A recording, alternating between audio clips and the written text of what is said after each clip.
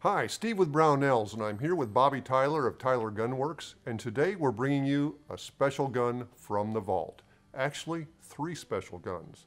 These are all highly customized Ruger Bearcats. And Bobby, you built them.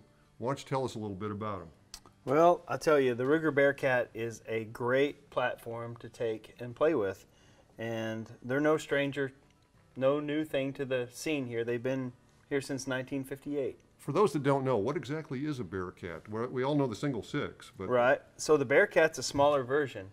As you'll notice, they are a smaller frame, and the grip frame doesn't come off like it does the single 6. All machined out of one The piece? grip frame and the receiver are all one piece. Nice. Which makes them fun, yet challenging to customize. I can imagine. A little bit more difficult. Kind of like the old Remington single actions? Quite similar. 18, Quite similar, 1800s? Yeah, absolutely. Huh. Very cute little package. They don't weigh much. They don't, and they're so easy to carry. They're so comfortable, and that's why they're not exactly just a kid's gun anymore. I see. You know, back in the day, they were kind of known as the grandkid gun or a gun for small hands, and now you can be about as any guy you want and be comfortable to carry one of these. Well, I'm sure they're extremely comfortable to carry and get carried a lot, so that's probably why people want them to look fancy. They do, and you know, I get asked all the time, what calibers can we convert these to? You know, in our shop, the only thing that we're comfortable converting these to are 22 Magnums. Okay. It's a smaller frame, everything's shrunk down, pressures, you know, there's just too many things to think about. Right, so centerfire is probably not a great idea. I've had bad experience with some centerfire issues, and for safety, for longevity, I stick with the 22 Magnum. Besides, what's more? You know, what more do you need? 22 Magnum's plenty in a small package like that. That and Ruger, they're so good about meeting the demands. People asked for a small frame, 32, 327. Guess what?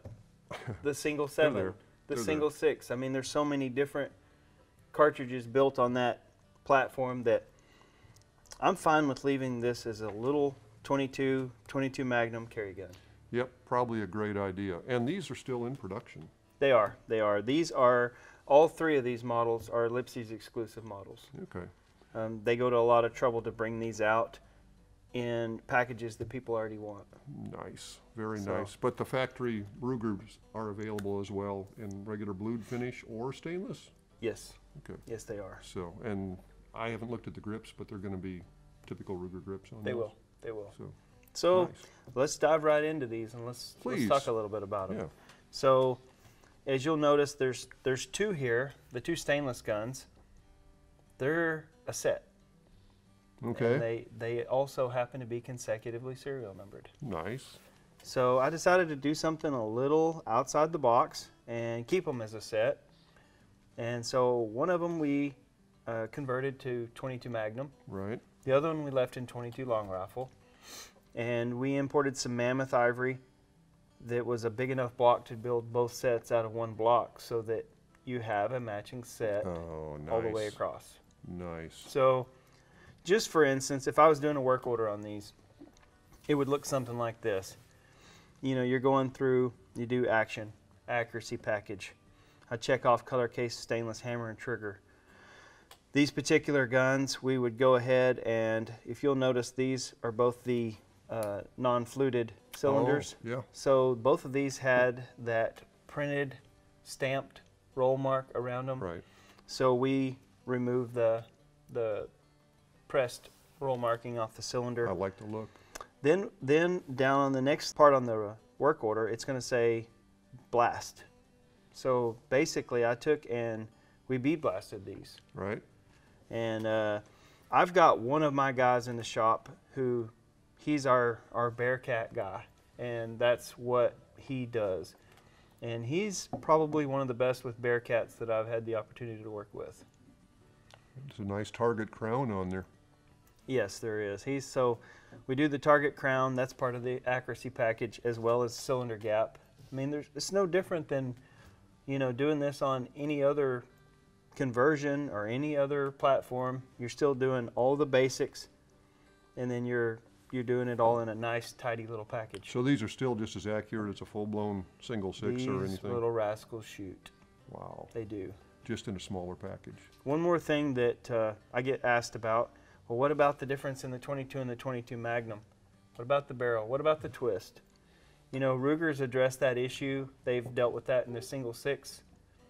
And in their barrel production, they've got us to a point where we can flip back and forth without having any major issues. Yeah, a lot of guys do it without thinking on their convertibles.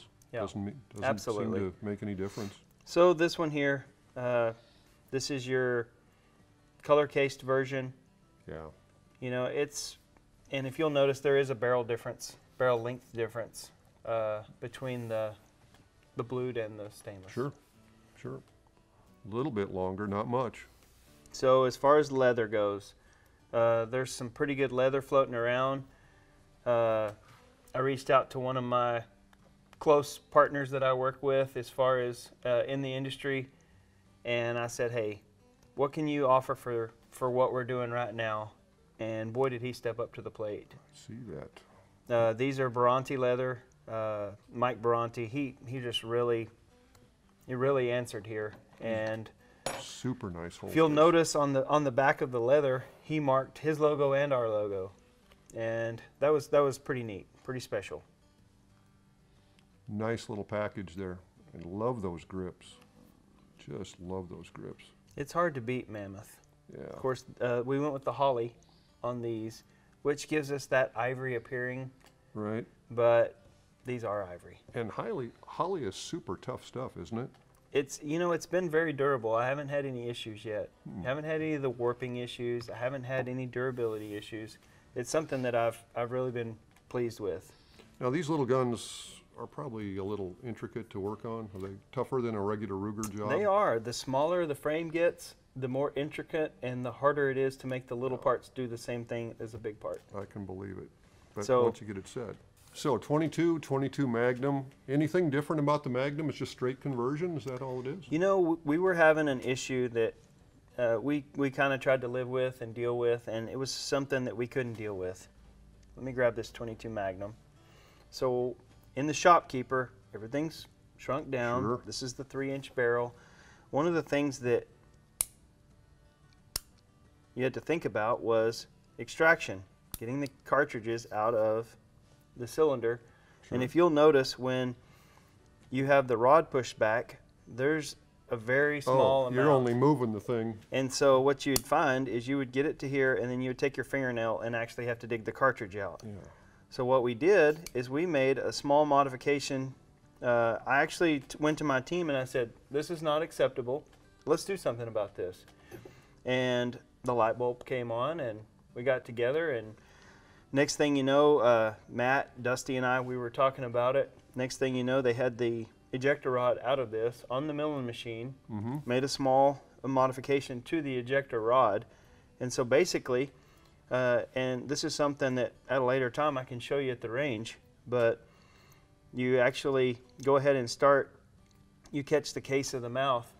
Oh, You okay, know, the mouth of the case. Yeah, the mouth of the case, and you have a full, So then, it is full-length ejection. you have a full-length ejection even with the Wow. 22 Magnum. You just got to learn a little technique. And that's something that if a customer wanted to, with the 22 long rifle, to increase speed, you could make that modification. But on the Magnum, it's pretty much a must, and it'll be a standard modification with the Magnum I think conversion. it'd be worthwhile on all of them. Really. As well as one of the things that's very important to me as well is when we do a Magnum conversion, we go ahead and mark them Okay. with the 22 Magnum, Yeah. just so that I've had people say, well, can we do the conversion and not mark it?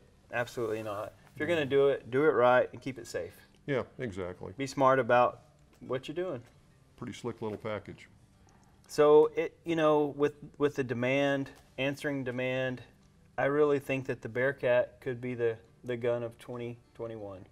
Really nice little package, and people do seem to buy them as soon as Ruger cranks them out. So Ruger's, they're trying to answer the demand, Lipsy's, and obviously like I said, I've got a guy in our shop that's dedicated. Dusty's working on Bearcats almost exclusively right now, just because of the demand. that says something right there.